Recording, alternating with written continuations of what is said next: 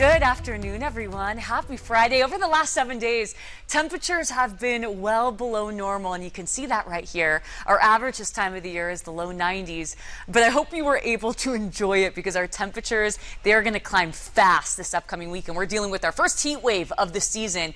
But this morning, clear skies out there. This was a look at Bear Lake, the sunrise. Tim Holdaway posted this one to Utah's Weather Authority, and boy, skies looking beautiful. It was very pleasant and calm as you headed out early this morning.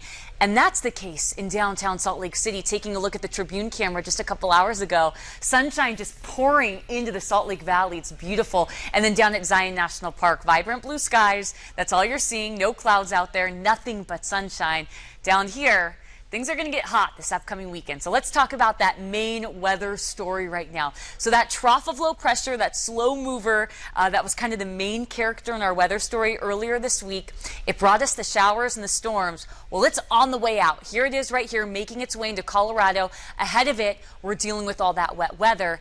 Behind that storm system, we have high pressure building in. This is going to be the main character now. This takes its place, and this bad boy is going to bring us some warm temperatures this upcoming weekend, and it's going to keep us dry. So warm and sunny today, and then temperatures keep climbing this upcoming weekend.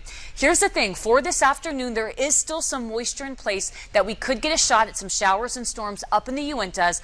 Other than that, everyone else across the Beehive State is drying out, and all we have is sunshine. So let's talk about the holiday weekend. I know what's going through your mind. You know, what's it going to feel like as you get out there and spend some time outside? It's going to be sunny all weekend long. And with that, we're dealing with our hottest temperatures of the year so far. And that's going to be all across the Beehive State. Wait until you see how quickly and how high these temperatures climb. And you know, when we deal with this heat at this time of the year, we also get that decreasing air quality. So air quality starts to go downhill tomorrow. So keep that in mind if you are spending some time outside. Typically today, we're in the low 90s. We're going to be just shy of that. Mid to upper 80s today in Salt Lake City. Calm breeze coming out of the northwest, 5 to 10 miles per hour. But it's going to be a really beautiful day. And if you need to do any yard work, today's going to be a good day for it because we're going to be dealing with that extreme heat later on this weekend. So we've got those mid to upper 80s across the Wasatch Front, still below average, not for long though. Mid 70s in Park City, nothing but sunshine. Down south, we're talking mid 80s in Blanding. You've got 100 degrees, so triple digits down in St. George, low 80s in Vernal.